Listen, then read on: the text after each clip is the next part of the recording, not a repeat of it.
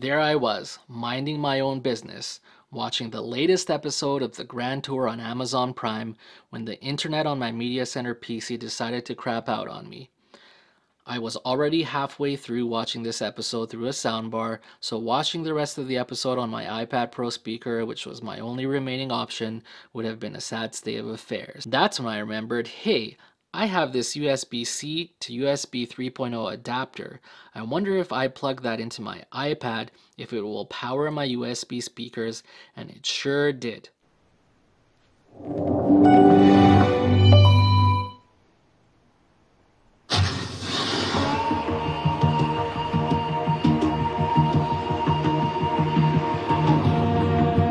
It was great to be able to finish my show with some decent sound on a small but nice screen.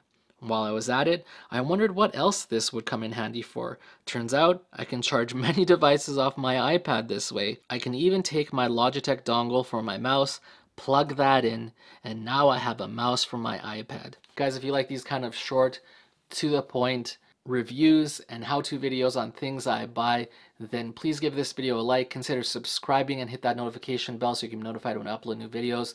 Thanks for watching, and we'll see you next time.